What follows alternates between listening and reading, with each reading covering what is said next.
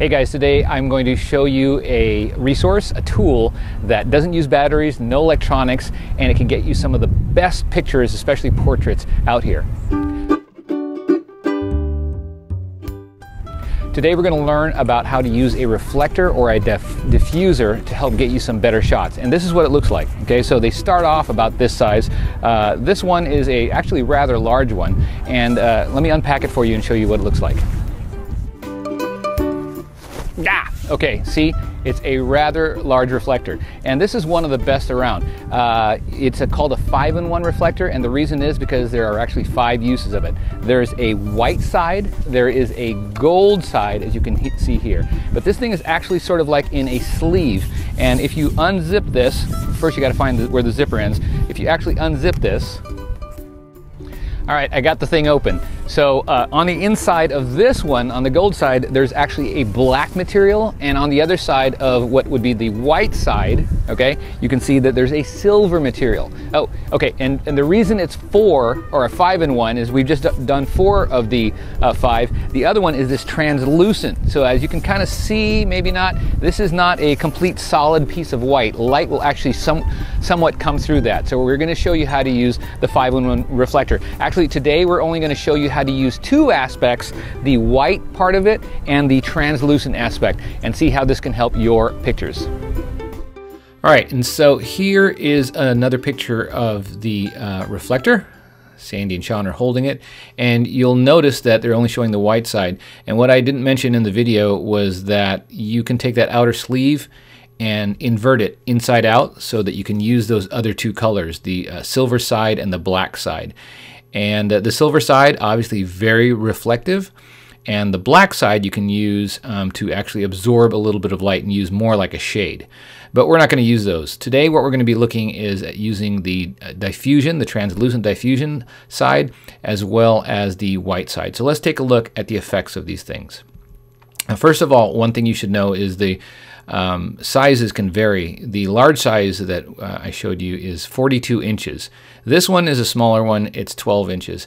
And it's also translucent, and it's also obviously white and reflective, but they pack rather small. As you saw, the other one packed smaller than it was, and this one packs really small into a size that you can actually keep in a backpack.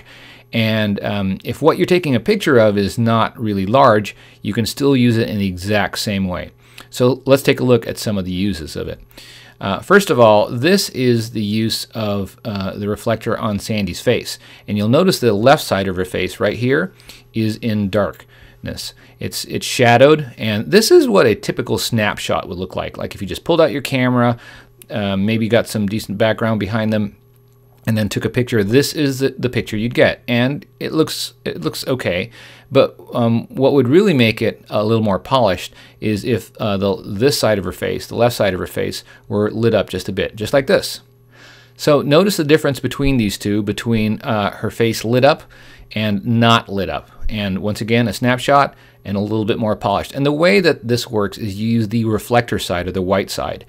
And here she is with no reflector, and then we put Sean in place. He did a great job, by the way. He was an excellent assistant and model. And here he is holding the reflector with the white side facing Sandy to reflect that side of her face and the light on it. And let's take a look at the difference between the two. No reflector, and then reflector. Look at the side of her face, and it lights up. Also, there's a close-up once again, lighting up.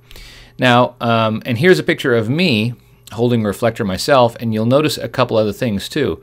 The right side of my face lights up, but you'll also notice these little catch lights that'll happen, and that's because that's the actual reflector. And really, when most people look at pictures, they're not scrutinizing exactly what's in the eye, but once you see that light spot, it really brings out the eyes and makes it stand out a little bit more. Okay, here's another use of a reflector in a slightly different way. Instead of using it as a reflector, we're using it as a diffuser. And you'll notice here Sean in the harsh sun is reacting like most people do. They do their best, but the sunlight is just so bright in their eyes, it's hard to not squint, grimace, and in this case, you'll notice he's tilting his head down just a little bit. I want you to pay attention to this area here underneath his chin and also underneath his nose, because that will be really distinct from the next picture. All right, he's a happier kid here. Part of it, most of it, is because he doesn't have the harsh sun in his face. But look at the difference between his that chin area and that nose area. Okay, see the shadows in those areas? Now look, the shadows are much softer, and this does great things for just lines all over the face. It really softens the face. And the way you do this type of diffuser use, actually, not reflector, is you put the reflector in between the subject matter and this light source, and the sun in this case. And here is a pro tip for you, okay? Because some people may use this reflector and just step on back. Get as close to the subject matter as you can and just keep it out of the lens. So get as close as you can, because the closer this thing is to the subject, the light will be softer. And right now you can see that right now, right about at his waist is where the reflector or diffuser stops. And so I would put my lens right about here and shoot him from that direction. And once again, you get some really nice differences between that, no reflector or diffuser, and then a diffuser. And by the way, these things are not electronic, they're not battery operated, and they're not that expensive. And you can keep them in your backpack or the trunk of your car, or again, that really small 12-inch one, you can keep in your backpack and carry around with you.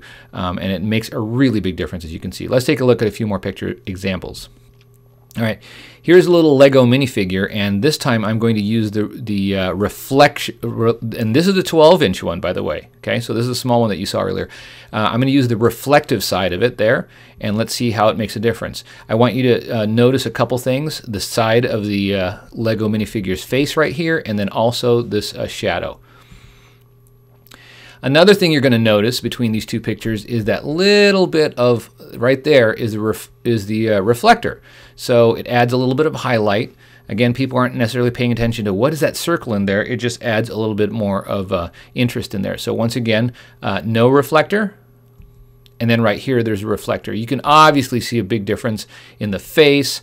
A lot of that side of the figure shines up. And most people aren't going to wonder, gosh, how did they get that picture? But this one looks sort of, yeah, snapshotty, kind of flat. You take a picture like this, it looks a little bit more polished. This time I'm using it just like we did on Sean as a diffuser. So I'm placing it over the Lego minifigure and then shooting from underneath like that. Okay, let's take a look at that. And here we have the Lego minifigure without the shade or the diffuser. And here it is. And by the way, pay attention to the shadow right over here, because once we put a shadow over the whole thing, it really diffuses the light. And again, you'll see the diffuser right there. And notice how it softens the entire light. Right? All right. Yeah, here's one more use, once again, of a diffuser. Pay attention, now you know what to look for. These harsh shadows here on a face and this harsh shadow right over there. Let's go with a diffuser, using it as a shade. Much cleaner, much more polished look. And it's so simple. All you do is you can set up the diffuser this way so that the light's coming from a window over here, comes through, and then it can land on your object over in that area. So once again, there's the difference. No diffuser and a diffuser.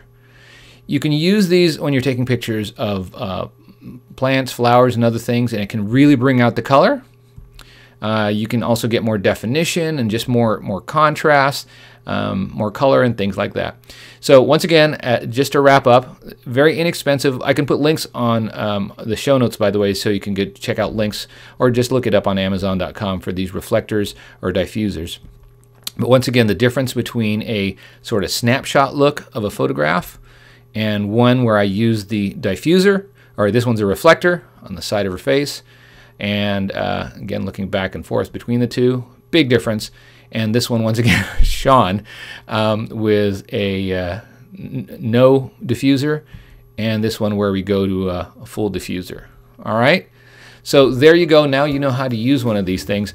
For more information on how to use other resources, other tools to get great photographs, head over to my website at pocketlenses.com, where I can teach you how to get great photos with equipment you already have, with smartphones, point-and-shoot cameras, compact cameras, and all these resources are available for you at pocketlenses.com.